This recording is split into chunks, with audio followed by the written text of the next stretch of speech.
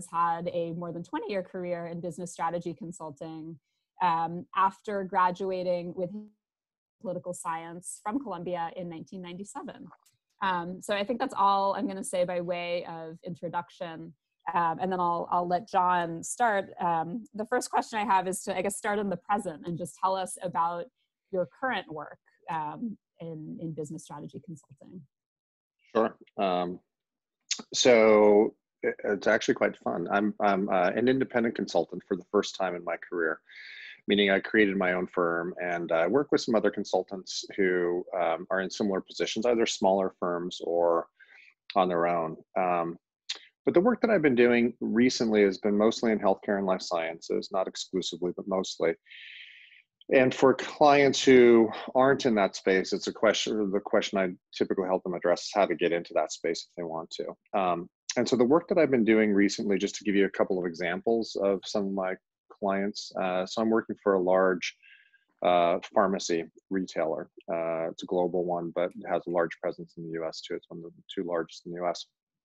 And the question I've been helping them with is really a kind of corporate strategy question of, they have a quite strong presence in pharmacy and in retail associated with that, but they don't really have a lot of other healthcare assets and capabilities. And so the question that they've come to me with to help them understand better is, how should they kind of enter more substantially into the healthcare market? What kinds of assets would they need to have to do that? What kinds of customers would they target? What will be their value proposition? How do they kind of fit more broadly into the healthcare ecosystem? How do they make money if they do this relative to the current way in which they make money? So it's kind of a broad set of questions that they have really about their overall business strategy and approach to the healthcare market. Some other examples of work that I've been doing recently. So I've been working with the medical affairs team at a life sciences company, helping them to figure out how to approach their business or their responsibilities within the life sciences company. So medical affairs is primarily responsible for doing things like designing aspects of clinical trials, but also interacting with healthcare professionals directly around the data and information related to a disease area and the treatments that are available, including the treatments from their own company. So the work that I've been doing with them is to help the medical affairs team think more strategically and really try to understand more precisely what it is that their healthcare professionals that they're interacting with, what they really care about, what's going to motivate them, what the needs of the patients are that connect to their business.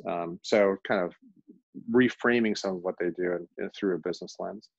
And then a final example of something that I'm doing is I'm working with an industrial manufacturer right now, and they have a new product that is a air filtration system, and not a space that I would normally be in. But the reason that they've asked me to help them is that this is a system that is going to kill pretty much all pathogens that are floating around in the air. So particularly in this period where we're in the pandemic and we're thinking about the aerosolization of viruses and how that might or might not impact disease transmission and infection rates, this is a product that can clean the air in a way that no existing product can, at a level that no existing product can.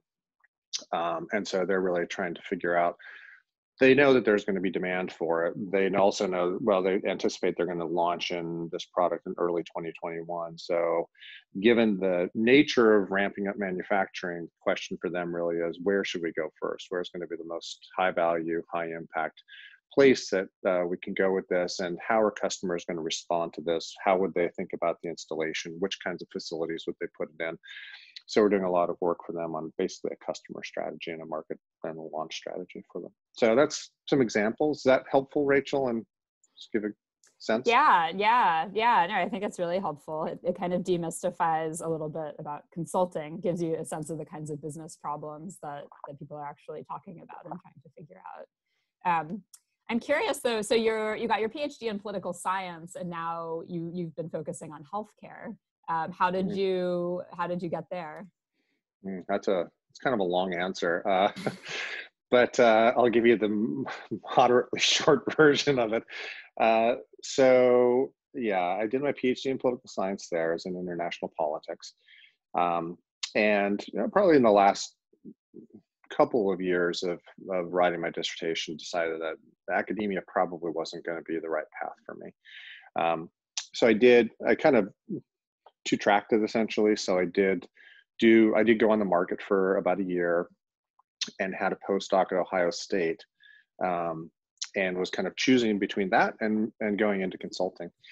And so decided that the offer that I ended up with was this place called Monitor Group, which I can talk more about. But anyways, to kind of dramatize the choice in front of me, it was kind of like, I can either join them and go to London, or I can take the postdoc and go to Columbus. And so London was pretty appealing. And so I ended up there. It was not an industry focused firm. It was really a strategy focused firm. So it had been created by a professor at Harvard Business School, Michael Porter, who in many ways is the progenitor of the academic discipline of business strategy back in the late 70s and early 1980s. He founded this company in 82. So the work that I originally started doing was really around business unit strategy, corporate strategy, growth strategy, and it was industry agnostic. So it was really kind of a methodological approach to how do you solve these kind of complicated multidimensional problems. And over time, I started to migrate a little bit into life sciences, in part because it was just an industry that was paying a lot of money for those kinds of consulting services. Had a lot of needs around strategy in the late 90s and through the early part of the 2000s. But it was never an exclusive part of what I did. The way I ended up actually in healthcare was Monitor got bought by Deloitte. And so at that point, that was an industry-focused firm, and so they made us choose an industry. And from my perspective, there were a couple of really appealing things about healthcare at that point. So one was I just thought that the nature of the strategic challenges that were confronting healthcare companies, this was in 2013, was really, really compelling and interesting, right? It was kind of in the midst of the ACA taking place, and what implications is that going to have for the way in which the industry is structured and how people partner together and how people compete differently and what the scale of these enterprises are. So there's some really interesting, meaty, intellectually hefty problems that the industry was confronting. And at the same time, there was a kind of moral purpose to it, right? I think we can all look around and say, US healthcare doesn't work in the way that we would like it to. And so there was an aspect of my moving into healthcare at the time, which was also partly driven by a belief that, like, even if I could help around the margins and making healthcare better in the US, that was a good thing to be doing and a good place to be spending my time. And so that was around 2013 was when I made a commitment to be fully kind of focused on healthcare and life sciences. And so with a few exceptions here and there, that's more or less where I've been spending my time and effort since then. Thank you. So I'd love it if you could go back to that period that you mentioned. So you finishing your PhD the last couple of years, weren't sure if academia was the right place for you, but then you did do a postdoc and then, kind of went off to London to join Monitor. Could you kind of tell us a little bit more about those few years and how that process was for you? Like, why did you decide to do that postdoc first? And then if you remember any details about that first job search and what that process was and how you kind of, because I know a lot of doctoral students are interested in applying for all sorts of other things, but aren't quite sure how to get that first job and how to kind of represent their experience in graduate school to other kinds of employers. Yeah, sure. Happy to do that. And just to clarify, I actually didn't take the postdoc. I was choosing between the postdoc and going to Monitor. Yeah. But yeah, happy to talk about that. So a little bit of background. I started my PhD in 1990, and it was in international politics, international security. And the particular problem that I was interested in was US-Soviet relations. And from an academic perspective, the Soviet Union sort of inconveniently fell apart a few years into my graduate work. And the reason I chose not to stay in academia was primarily because I didn't find any really compelling issues that I wanted to work on at that point. So I finished the dissertation and was, kind of anticipating I was going to move on to something else. I didn't know for sure, which is why I was also pursuing this other track, but kind of anticipated that's the direction I was heading. And I kind of came to that conclusion probably about 2 years before I finished. So I finished in 97, and around 95 is when I really started to think about this seriously. And at the time I was on a predoctoral fellowship up at Harvard, the Center for Science and International Security at the Kennedy School. And so I started kind of asking people, you know, like what else is there out there? Because at that point I had gone straight through from my undergraduate. So I had been in university since 1986. It was now 1995. I was like, I don't want to go back and do another degree. I had no interest in getting an MBA. I didn't really want to go get a JD. Like there wasn't any, I didn't want to stay in school, to be honest. And so I started thinking about what else is out there. I came back to New York for my final year, and there were a couple of people who were close to me who were starting to be really helpful in focusing me on consulting. So there was a guy who was in my program, excuse me, he's now at Georgetown, a guy named Mark Bush. And Mark was doing the same PhD that I was, but in international economics, excuse me. And he had been at a consulting firm prior to going to graduate school. And so he was like, no, I think you would actually like this. I think it would be suitable to your interests and you'd find it kind of interesting and fun. And the value of doing a management consulting is that it kind of gives you a platform from which you can see a lot of other kinds of opportunities. And so I didn't really, and I had a friend from undergraduate who was a banker, but he had spent his interstitial years in business school in consulting as a summer intern, and also thought it would be a useful idea for me, or a good path for me to go down. So that was the final year that I was in graduate school, and so the job search process for me when it happened was really trying to figure out who would hire PhDs. And it was a relatively small number of consulting firms at the time who were actively recruiting PhDs. And so I applied to them, but I also realized that I was in no really good position to be able to successfully be recruited by them or successfully be a candidate at them. And I didn't really know what they were looking for. I didn't really know what kinds of interviews they were going to conduct. I didn't really understand how they solved problems or really even kind of what issues they addressed. And so I spent a lot of time with those two friends, but also another guy that I knew who ended up at McKinsey, who had also been at Columbia as a PhD student. He didn't finish, but he went to McKinsey. And they were really helpful to me. They would do mock interviews with me. They would kind of help me understand what kinds of questions I was going to be asked. They directed me to resources that are now widely available online, but at the time weren't. And so they really helped ground me essentially in like, what's this experience going to be like when you get in front of people and they start trying to assess your suitability for being a business consultant. And then the other thing that I did in preparation was just to kind of get some basic terminology and understanding of the foundation of business. I ended up taking accounting and finance in my final year during my PhD. So I was sitting in classes with a bunch of undergraduates learning accounting and finance.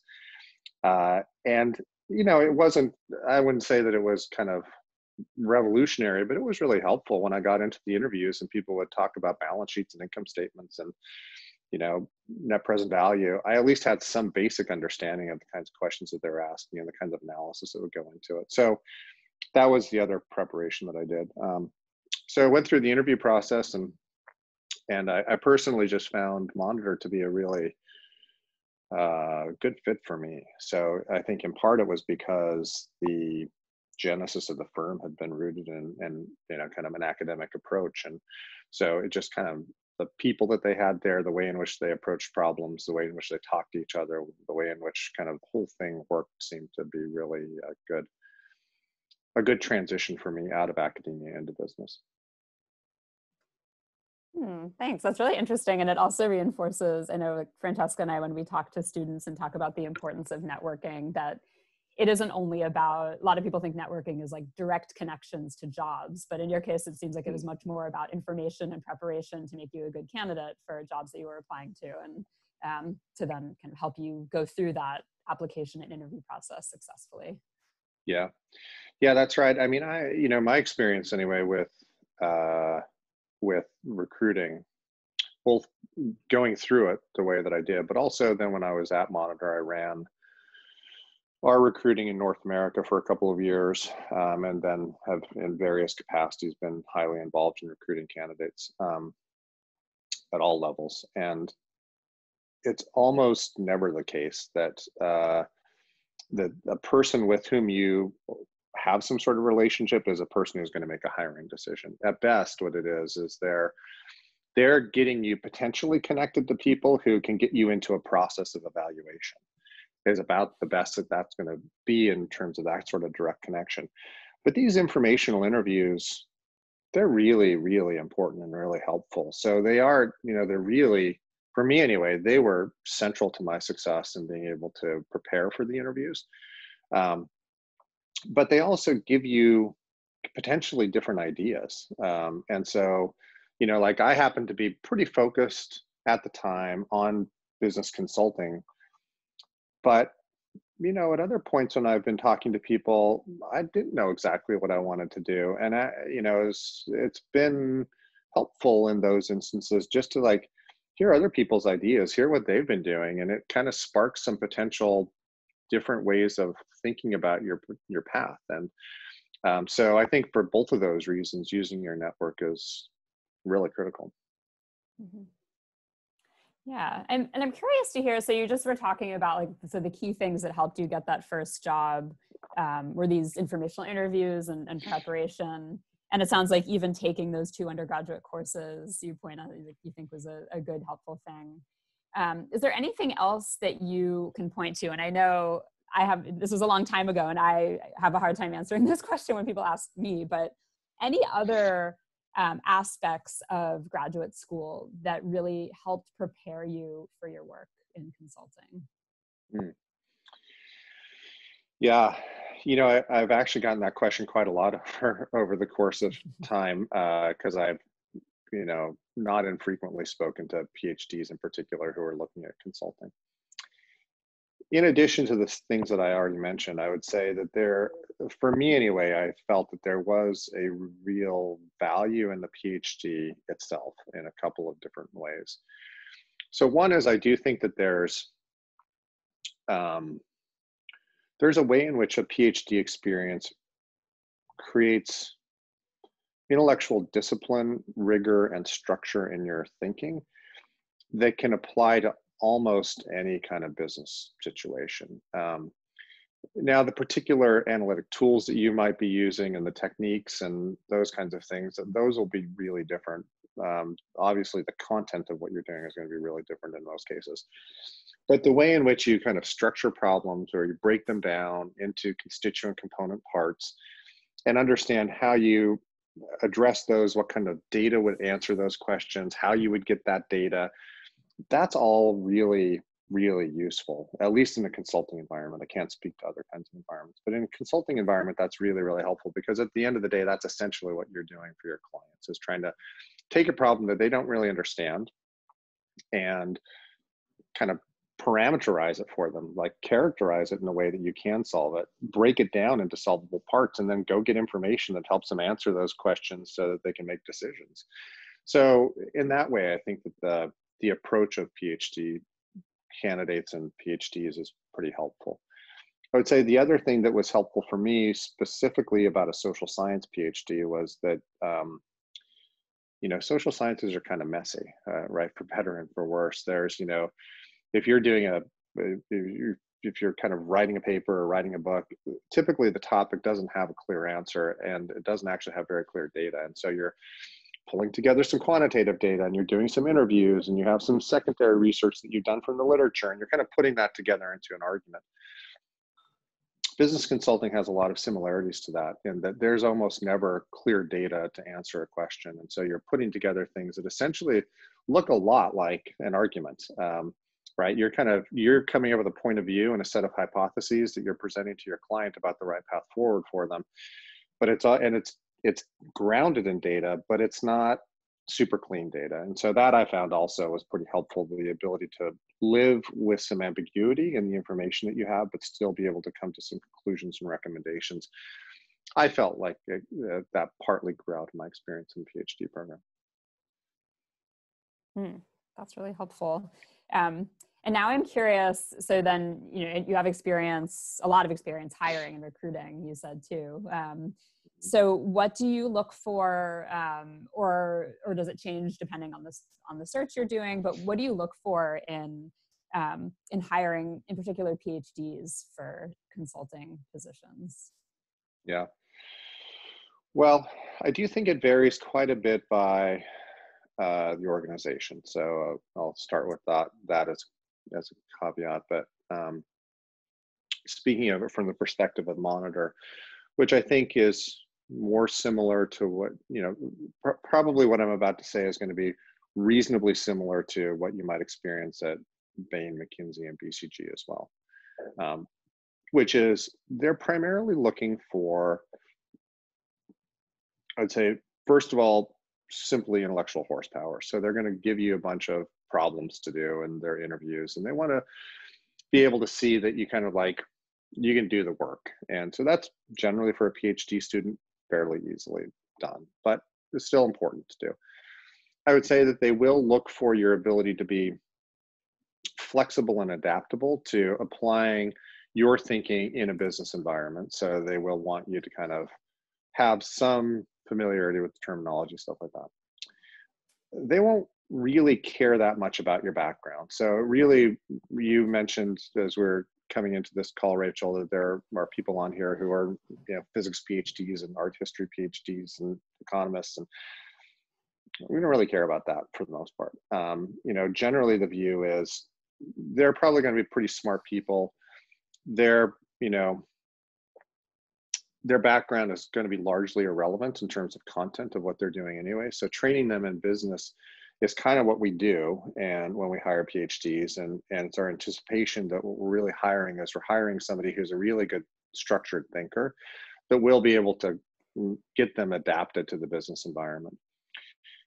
I will say the thing that we often were cautious on with PhDs is that consulting is a pretty team-based endeavor. And so we were a little bit cautious on hiring PhDs, and we would test more actively for their ability to be team-oriented and collaborative.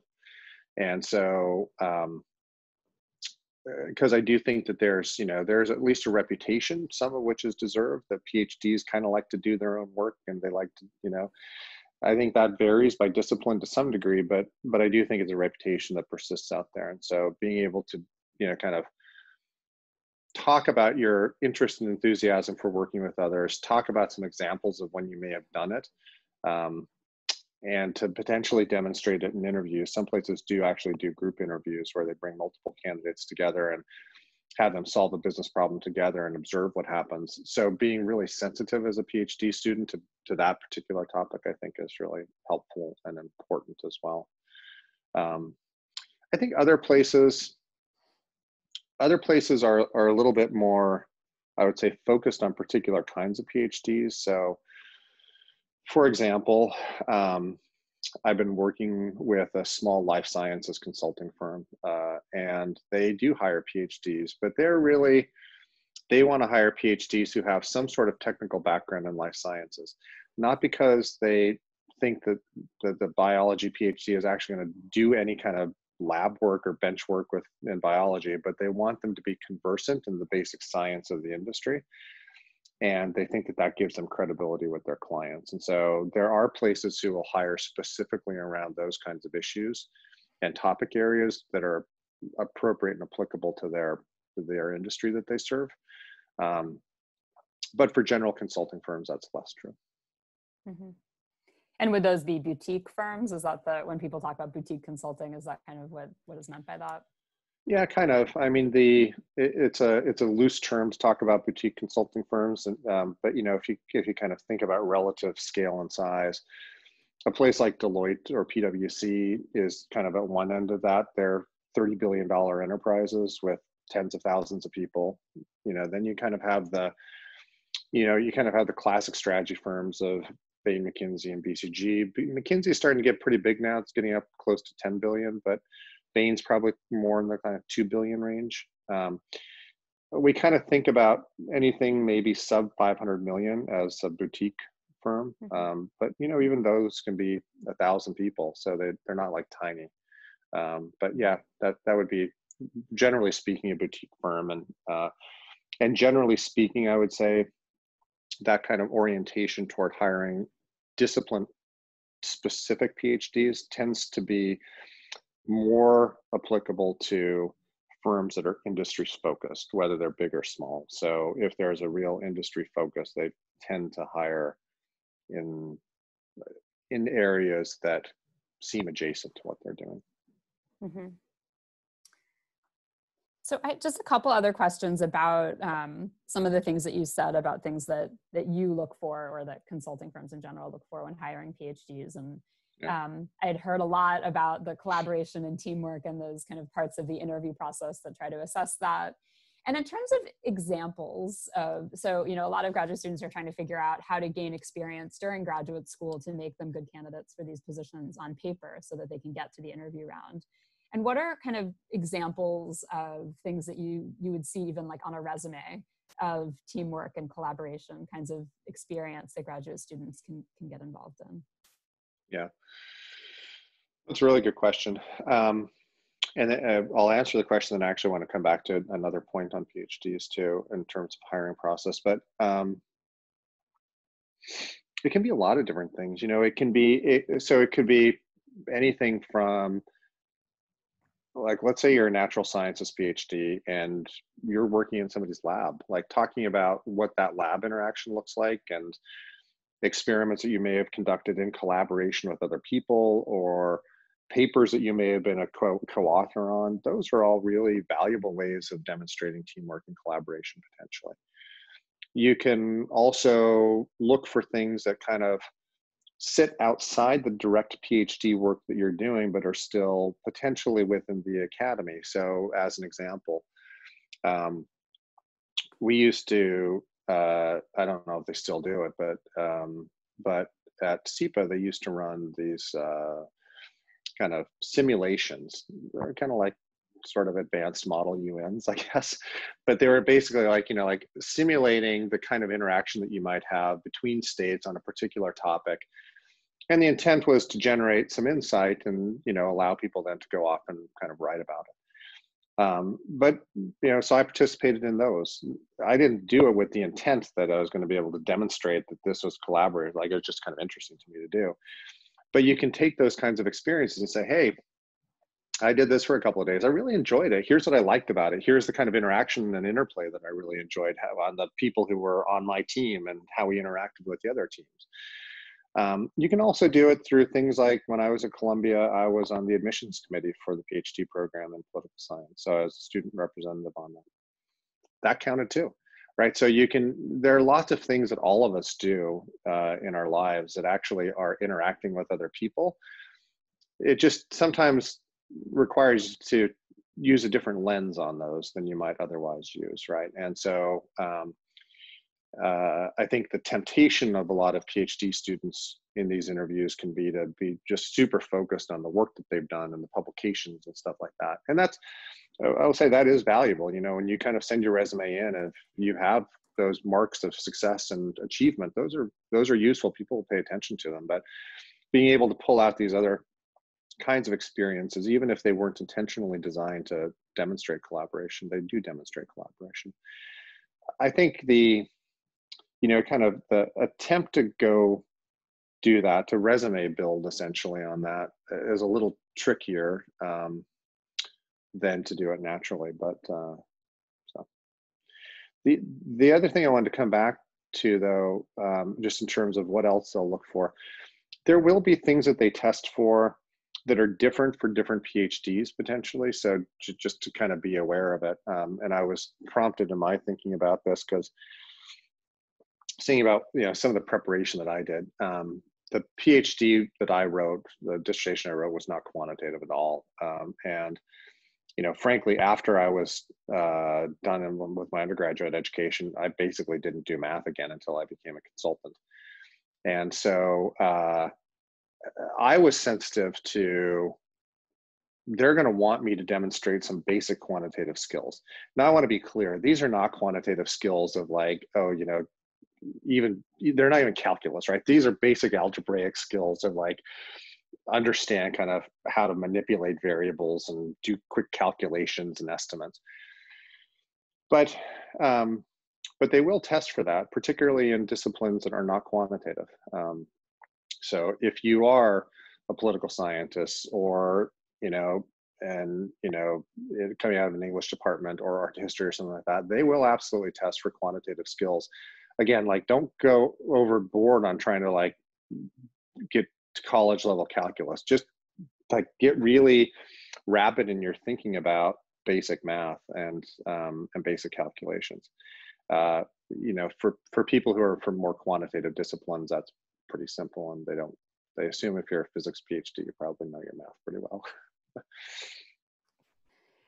You anticipated my next question, because that is what I was going to ask after the question about collaboration, about quantitative skills, because that is certainly the perception, is that that's something that's valued, but I think that's helpful to know kind of the extent to which that's important, and the nature of the skills that are being asked for. There's nothing, you know, super advanced, but just a facility and even just a comfort with, you know, having to talk about numbers.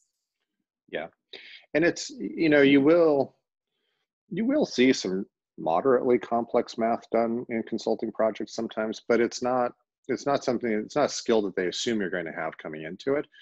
And frankly, there are so many software tools out there now that basically do it for you, right? Like you really just kind of have to understand how the data fits together, how the variables fit together, how to use the data and put it into the programs, and then they'll solve the problems for you.